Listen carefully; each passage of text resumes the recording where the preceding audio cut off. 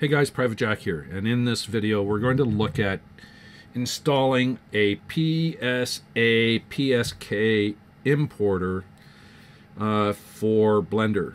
PSA PSK are extracted Unreal model types used by the Unreal Engine. So in order to do this, what I need is a importer. So off to the web we go. I'm going to open up the web browser, and in the search bar I'm just going to type PSK importer for Blender 2.8. I want 2.8 because that's the current version of Blender, right?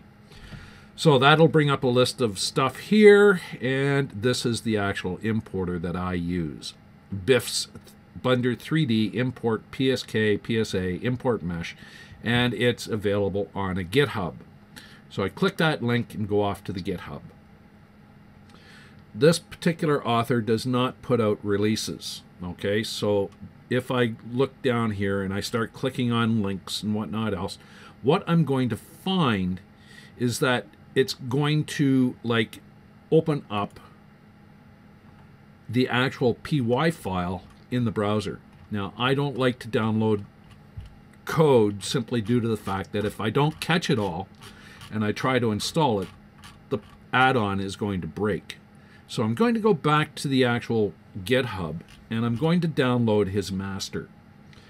And to do that, all I have to do is click on this green code button, come down here, click on download zip.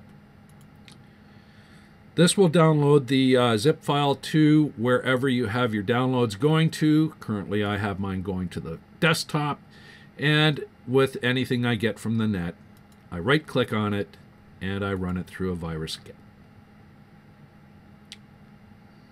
Once it comes back, report safe, no threats. I'm happy to use the file, and I can close off the virus scan and I can close off the web browser. I have what I need. Now, with this particular add-on, using the normal method of doing a edit, preference, add-ons, install, point to the zip file,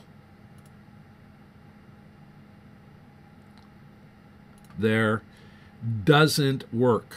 We have to add this one manually. And this is a good lesson for you on how to actually manually load add-ons that don't work with the installer. Okay, so I'm going to cancel that out.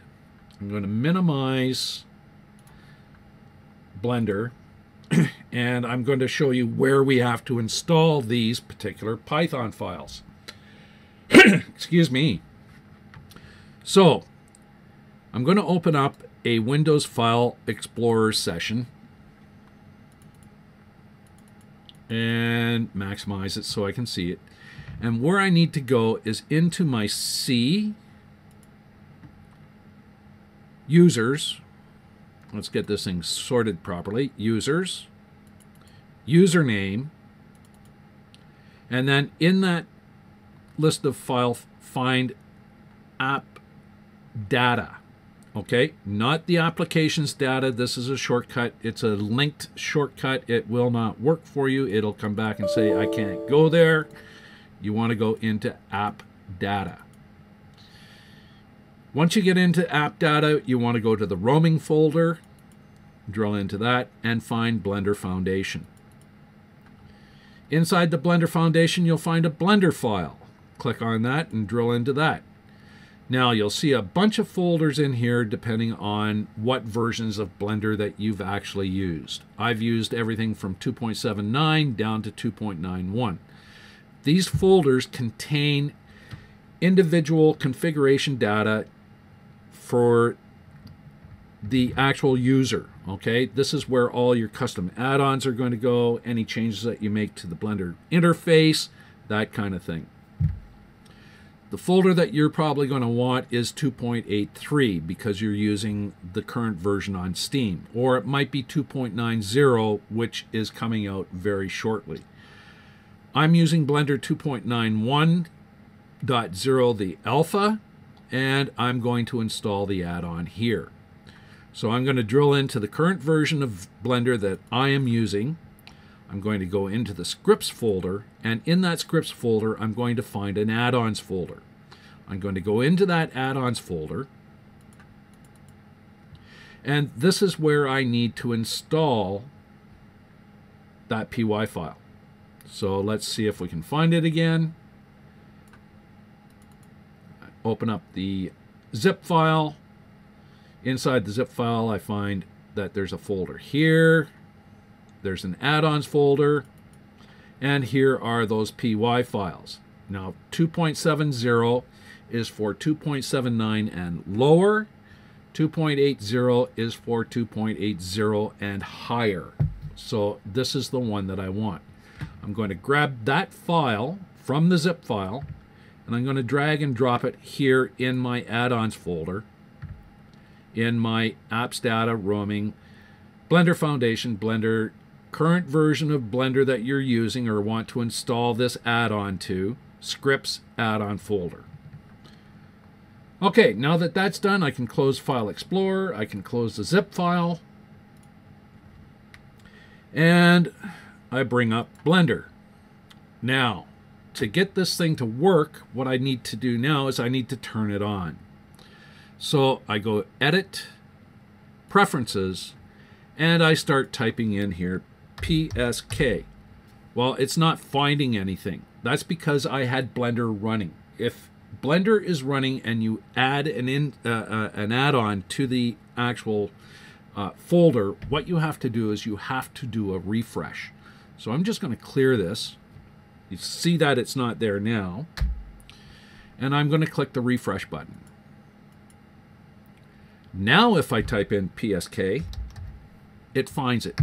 Okay? What that does is it forces Blender to go back and look at those folders and find out if there's any new add-ons that you've added.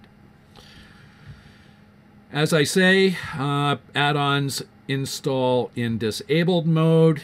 I have to turn it on, so I click on the little box here, and it's on. So, where is it?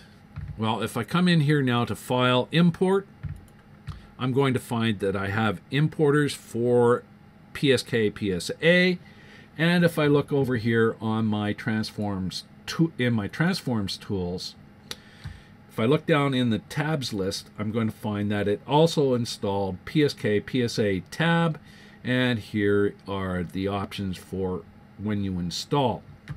It may also install itself into various areas in here as well in the properties panel, and I'm not going to go there simply due to the fact that this is just getting the add-on installed and working. So here it is, it's working. Again, import, I have the abilities to import PSK and PSA files now, and that's it. So with that, now I can close off Blender and say private jack out.